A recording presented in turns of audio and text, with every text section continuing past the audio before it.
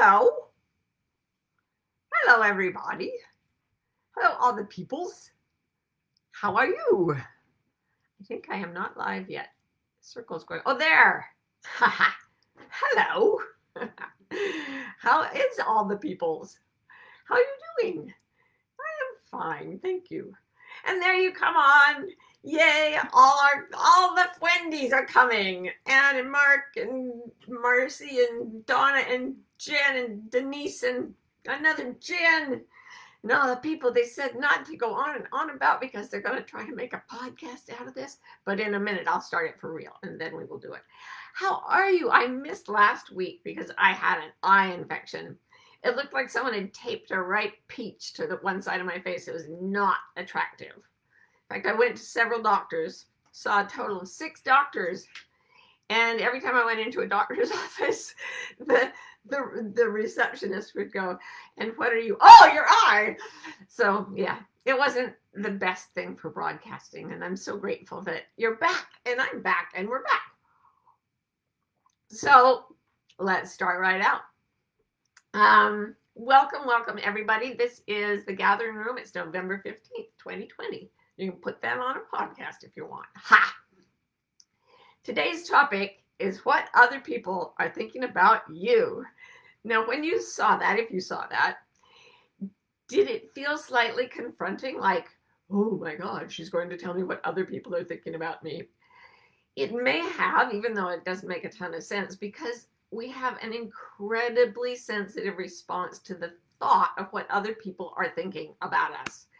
In fact, I saw somebody online the other day that said, we can't even think a thought without thinking about what other people are thinking about our thinking that thought. And I really felt this yesterday because I got my hair cut. I like it. I kind of like it. So I got my hair cut and I went in and the cutter of my hair put the thing around my neck.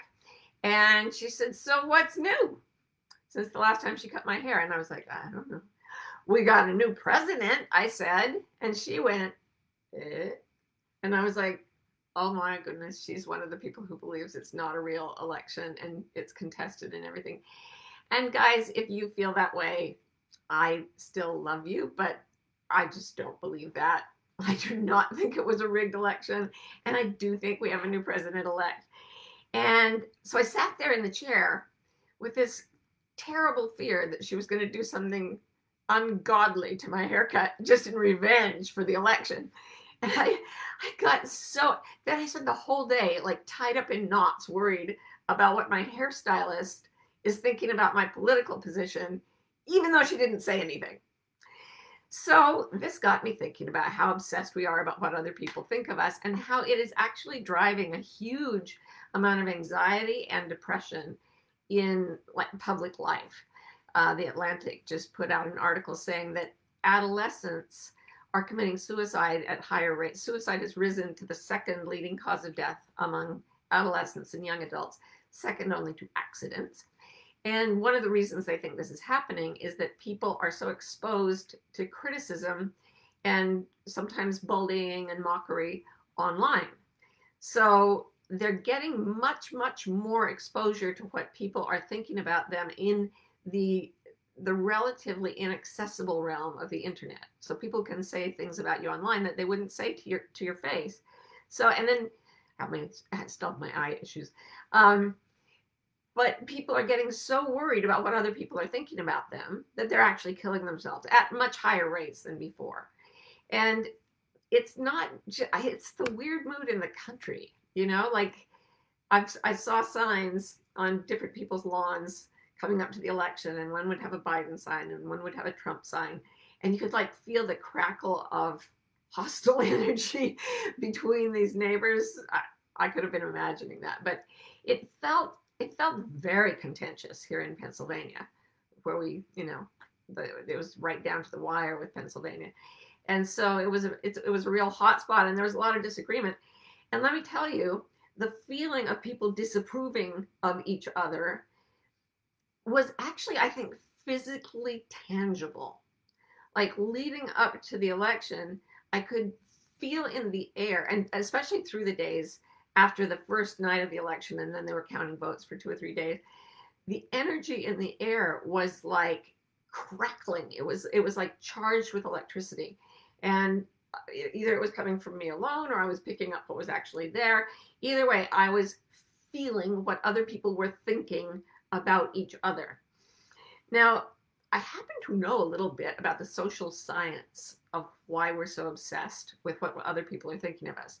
Even in baboon troops, if one baboon feels like ousted by another, like, so two baboons have a fight and the troop sides with one of them and not with the other. The baboon who doesn't get sided with has massive spikes in cortisol, adrenaline, all the stress hormones, and is likely to die prematurely of heart attacks, cancer, diabetes, and other degenerative illnesses. In other words, the baboons, I don't even know how they think about each other, but one baboon who knows that the troop doesn't think well of him is very vulnerable. And we're just about this far from baboons in evolutionary terms, so we're super susceptible. And then we get these media, especially during the pandemic, right, where we're always online and we're in that interesting non-environment where people can reach us in ways that they wouldn't otherwise. It takes that old evolutionary baboon social primate psychology and just does weird things with it, puts it on massive steroids, and it creates something called the spotlight effect. And this is something that psychologists have tested. When people go into a room, they had this great study where they took a bunch of just ordinary folks, and most of the people would be conspiring with the researchers, right? So they knew that this was a testing situation. The researchers told everyone they were going to take a basic intelligence test or something, but they had to wear a certain shirt. They would give them all t-shirts. And they gave one person a shirt that had a picture of a pop star who I probably shouldn't name. I'm not out here to make fun of anyone, but after I read the study, I was medically unable to stop humming Copacabana for like a week. I'm not saying who that was, but they put these poor people in a shirt with this man's face on it, assuming that it would be embarrassing to them. And it usually was. And then after they took their fake intelligence test, they all filled out a questionnaire that asked them how much attention the other people in the experiment had paid to them. So people who were not wearing a pop star t-shirt gauged it about accurately. You know, they thought people were paying attention to him to a certain degree, and it pretty much matched what the researchers saw. But the people with the embarrassing shirt overestimated the attention they would get by a pretty regular 50%. Like, people spent 50%. They were thinking that people were thinking about them 50% more than the people were actually thinking about them. Social science research is very hard to just sum up. You have to sort of read the papers. Anyway, the spotlight effect, named after this experiment, is when we are in a particularly vulnerable space and we think that we're being watched. And we think that we're being watched by people who have negative viewpoints about us for one reason or another. And we can get like those baboons who are being bullied. We can get caught up in angst and anxiety and apparently even suicidal ideation from some people. I remember one time I went to a restaurant with some friends, and one of the dishes on the menu was French fries, fried potato, and it was fried in duck fat, which I'd never heard of doing. But instead, they'd made a typo on the menu, and it said the fries were made in duck facts about ducks. So I took a picture of it and I put it up on Instagram with a list of duck facts, because ducks are really fascinating. They can change gender at any stage of their lifetime. Did you know that? Yes, they can. The males have a deciduous thingy. It falls off once a year. Then they have to grow it back. So I put all these duck facts that I thought were awesome down on my Instagram, along with this picture of the menu. If you were one of the people who got mad at me, I just want to apologize for speaking of duck facts online without sufficiently expressing my regret that people eat ducks. I did not eat them myself, but that I eat chicken. I'm not going to say any other way. But I almost got scared right off the internet by how angry people were at me for my duck facts post. And, you know, I'm somebody who's supposed to be willing to like stand up in public and handle it. It's not easy to handle. So I was very excited when I read kind of a fix for the spotlight effect in a book by Mario Martinez. I quoted him before. He's a sociological anthropologist and a medical doctor. He's a whiz-bang genius. And he wrote a book called The Mind-Body Code, where he talks about the effects that our emotions and our social interactions have on our physical health. And he talks a lot about cultural shaming and how shaming from people around us can be incredibly toxic to our bodies. And here's the thing, unless you don't go online at all, unless you just don't dip your toe in those waters, these days you're going to see people screaming, if not at you, then at people who think the same thoughts that you think. And then you'll walk through the day thinking your thoughts and then thinking about what other people are thinking about the thoughts you're thinking. And it can ruin your whole life. So I'm going to tell you Mario Martinez's exercise, and we can all do it together. And it has everything to do with my whole search for integrity. And in fact, I put it in my book, The Way of Integrity, which is coming out in April. And it's what happens when you start to diverge from the culture you're in. So it could be your family does things a certain way. It could be your religion or your ethnicity do things certain ways. And you decide that those ways aren't ideal for you. It doesn't serve your truth, your integrity, to follow the cultural norm. So you break away and you do something that's more true for you. And immediately people start thinking bad thoughts about the thoughts you're thinking. And it's real. I mean, we can joke about, like there's the 20, 40, 60 rule, which I've probably told you a million times. When you're 20, you're obsessed with what everybody's thinking about you. When you're 40, you stop thinking so much about what people are thinking about you. And when you're 60, you realize no one was ever thinking about you. But actually, they kind of were. That's what the statistics on increasing anxiety and depression and suicide related to internet shaming. There are people thinking bad thoughts about what you're thinking. I don't know what my hairstylist was thinking, but maybe it was really negative. I don't know. But whatever she was thinking, it got me off my center. So I spent the day worrying about someone else's thoughts about me, and what other people think of us is none of our business. That's got to be an ironclad rule for us in the 21st century. What other people think of me is none of my business. My business is to get in my integrity and stay there. And when I feel frightened of other people's thoughts about me, to work it in here until it's okay with me that they have divergent thoughts. Otherwise, I become somebody pressuring them to come to my way of thinking. And that's not what I want. I want acceptance for everyone. So here's the exercise from Mario Martinez. First of all, think of a difficult social group for you. So maybe you're going home for Thanksgiving to the family, and that's always a little fraught for you. Or there's a group of friends that you don't quite agree with anymore, but you're scared they'll judge you.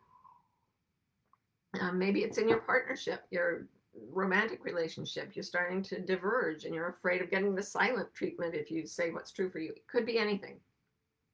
Go to a culturally uncomfortable place for you where you don't quite fit in. Imagine being there and drop all the muscle armoring that happens. Relax and feel the discomfort. Feel what one friend of mine calls the transformational tension. The tension that happens when you start thinking differently from the people around you, and they think about what you're thinking in a negative way. Feel that in your body, feel it in your emotions. Okay? Now, imagine going to a place where two things have happened. One is you have drunk a potion that only allows you to think the truth for yourself. You can only think what's true for you, and you don't doubt it, really. You just accept that that's true for you. The other thing that's happened is everyone else has drunk a potion so that they completely and totally support you as long as what you're saying is really true for you. And they're absolutely supportive.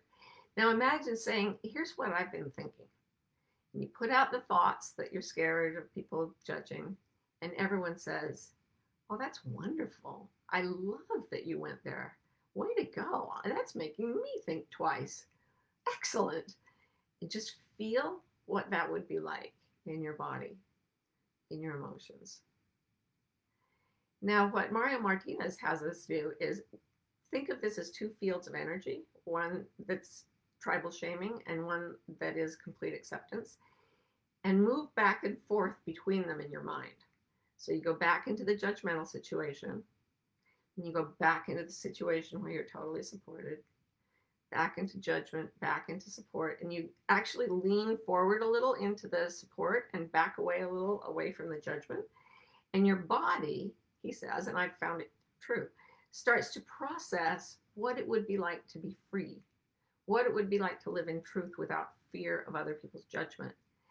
And just going back and forth is so reinforcing to the body that it's like an animal. If you train a dog by giving it a treat, it will repeat its behaviors.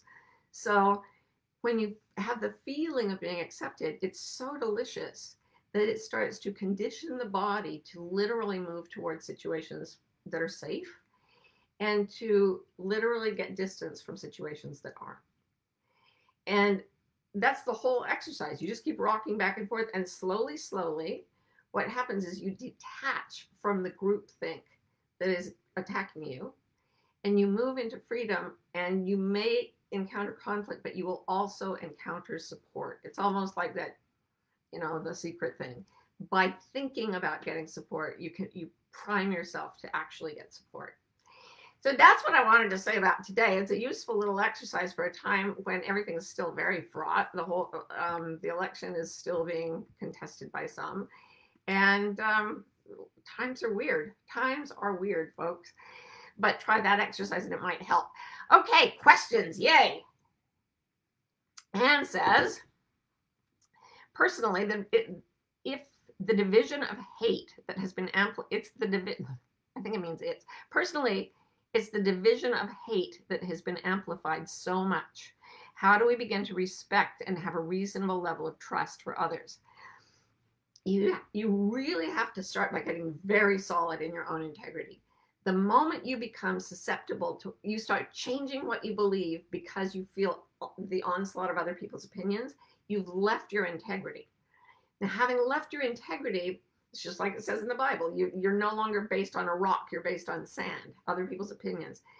Your integrity, you have to go by yourself and think through very clearly what's true for me, and then do this exercise where you imagine being accepted.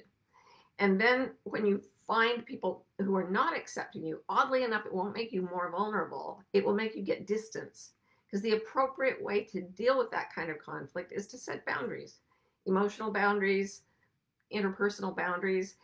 As Brene Brown's research shows, people can have incredible compassion for others as long as they have very high boundaries. And you get to be completely yourself.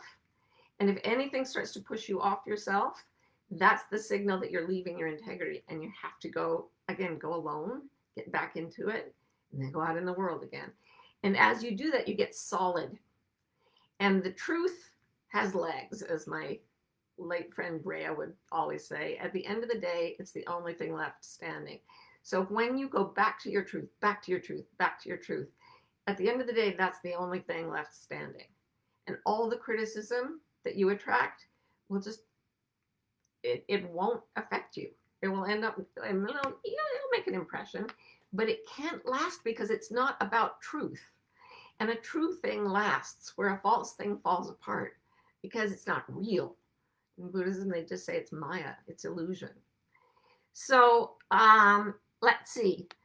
The print on my computer is, oh, this is much better. Okay, so Jen says, Martha, would you say support doesn't mean agree with? So family, etc., can support each other even when they disagree? You know what? Yes, and um, right now, and increasingly, I think, the mood has become so toxic that when people disagree, there's almost a statement that you have to be against someone. Like if you're not for us, you're against us. So it's created this kind of antagonistic energy, and you kind of do have to choose a side because the sides won't allow there to be an in between. So to support you as a person and to love you with whatever your opinions and spiritual experiences and political ideals are, yeah, you can get that, but you also need the company of people who are of like mind. And that means people who can think through issues in similar ways. It's a really awkward thing, even for me to talk about it, because I would love there to be a position that accepts everybody unconditionally. And I think there is. You can accept everybody unconditionally. Then, but you get caught in this paradox where you have to accept people who don't accept. Unconditional acceptance involves everyone, including people who are intolerant. And that's really, it feels really strange. It feels like the tolerant side is always going to get wounded because intolerance comes with anger and hatred. And then tolerance is just sitting there going, well, okay, it's all right with me. But I actually think that this is why Jesus said, turn the other cheek in the Bible, because when you are absolutely in line with your integrity and you are genuinely loving to another person, it's very, very difficult for them to hold an energy of conflict. If you won't go into it, it's almost like because you're in the truth, you've got a heavier anchor than they do. So all the conflict, the conflicted side will be pushed away from the side that seeks harmony, because in the end, nature seeks harmony, spirit seeks harmony, the heart seeks harmony. So if you're in a place of harmony, you may take a few hits, but you'll find yourself going away from the places where you've taken those hits and sort of manifesting in a very secret way, the secret way, people of like mind. And that can happen on the internet as easily as cyberbullying can. And it can be a source of connection, a source of sharing. It's where I think we can communicate our own transformation of consciousness. As we become more enlightened, we can seek places where that's what's being supported. And the energy of that, supposedly when people go and meditate, they do these meditation like festivals in cities, and supposedly, according to research that's impossible to really verify, the crime rate in those cities goes down dramatically. And these statistics do exist. It's just impossible to totally assign causality. But these people go around having meditation festivals, and in the places where they're putting themselves in harmony, there's much, much less crime while that's happening. There's a field, there's an energy field state that goes with internal integrity and harmony that is incredibly powerful. And I guess that's what I'm trying to tell you all. Rest on that. Grab it with both hands. Don't leave it. Don't ever leave it because you're afraid of what somebody's thinking about you. Stay in your integrity and you become a source of peace, even when things are really badly contested. So, Emily said, if there was one book to read prior to The Way of Integrity, what comes to mind? Black Beauty? No. That's about a horse. It was one of my favorite books as a child. No, I would say my favorite book, The Tao Te Ching. I always tell people to read The Tao Te Ching. And if you want to read the Divine Comedy, the whole book is based on the Divine Comedy. But hey, I wrote it so you wouldn't have to read the Divine Comedy. I just say, forget reading. Sit in a room by yourself and find the truth in your own heart.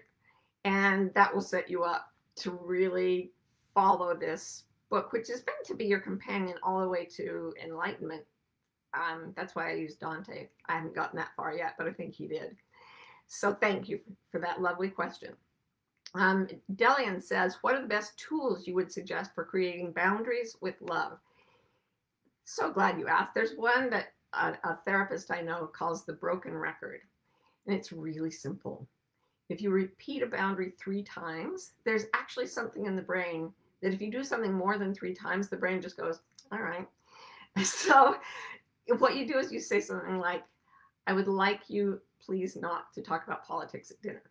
And then they bring it up again. So you say, I would like you please not to talk about politics at dinner. And then if it happens 4 times, it clocks. People start to just follow it. And I had a really interesting experience with when I was in therapy once. I had a very negative thought about myself, like I suck or something. And the therapist was talking to me about all these wounded parts of myself and everything. And then she said, okay, that just has to go. Tell it to leave. And I was like, but I can't. I think I'm emotionally scarred. And she's like, no, it's got to leave. It's got to leave. And I was like, but I can't just, she's like, it has to go away. Go away. And it did. It just went away. If you repeat something 4 times with love and clarity, people start to connect. And if they won't do that, you're going to start pulling back and interacting with them less, which is a geographic boundary. So think of your whole life as a target. This is what they use to teach boundaries to my son Adam, who has Down syndrome. When he was a little kid, they'd put all these kids in the middle of a big tarp that had like a target on it. And in the center, at the bullseye, would stand the child. And then people would pretend to be different types of person, and they would walk toward the child. And when the child said stop, they would stop right there. And if somebody was pretending to be sneaky or gross, the child would stop them before they even got on the target. And then if people were like a teacher had come into the 3rd from the bullseye, and then they'd say stop, that's intimate enough for me. And people with different psychological conditions had different boundaries. And it was so interesting to me to see that these kids, some of whom were not even verbal, they knew exactly when the energy coming toward them was not meant to be in their space. And they would stop. They would say stop. And they all learned that. And I started using that myself. And I started teaching clients to use it. And it's really helpful because we generally are primed to let people come very close to us as long as they're being nice, even if we're really scared, even if we really don't feel good about it. And we do it to our own detriment. And it's our responsibility to keep those boundaries. So yeah, say what you believe firmly, kindly, see if you, and then just be a broken record. And don't even vary it. Don't say, I've told you 1,000,000 times. Just say it over and over, and then they'll grok it. Okay.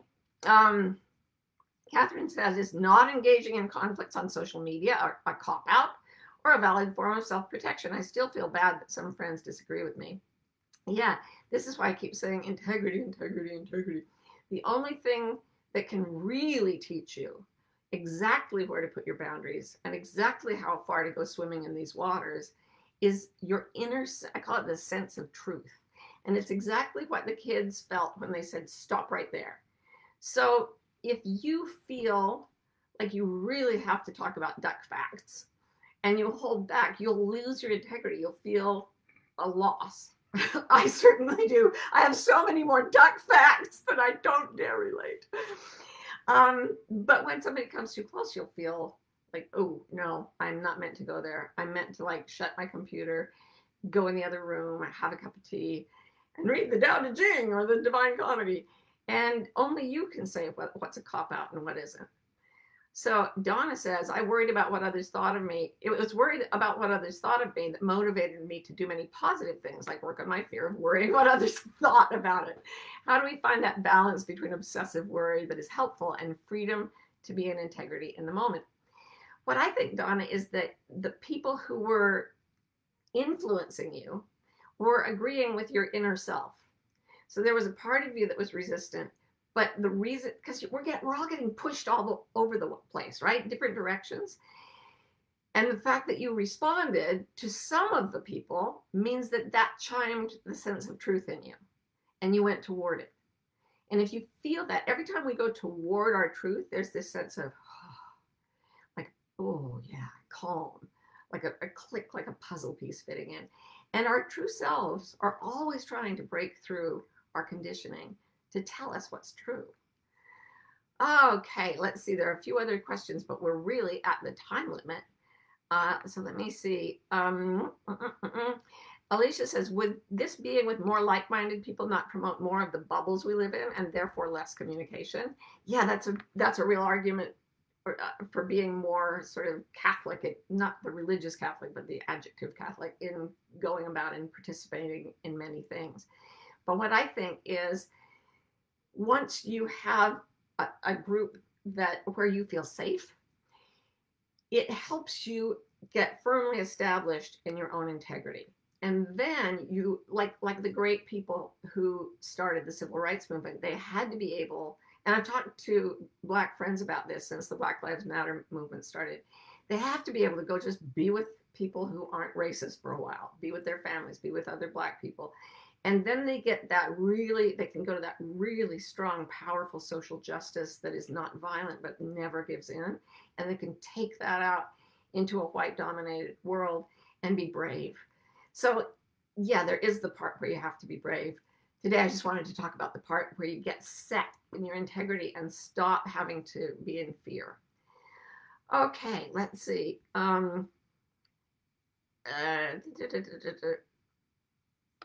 Okay, somebody says, I want to hear more duck facts. Oh, so many. Okay, the male, the thing that falls off, it's corkscrewed one direction, and the female duck has a thing that corkscrews the other direction, which makes mating incredibly difficult. And if a female duck doesn't like it, she can put the sperm off to the side and not let it fertilize her eggs. Yes. So you can see how deeply my passion for duck facts is pushing me to get past my fear of social conditioning and backlash. And if you were angry with me about my duck facts, please don't even get in touch with me. I can't handle it. No, I love you guys. And I hope that as we go forward, and there might be some more contention about the election and whatever, just get in your integrity, get with your peeps, then go stand up for justice in whatever way feels right to you. I love you. I love you. I'll see you next week on The Gathering Room. Mwah, mwah, mwah.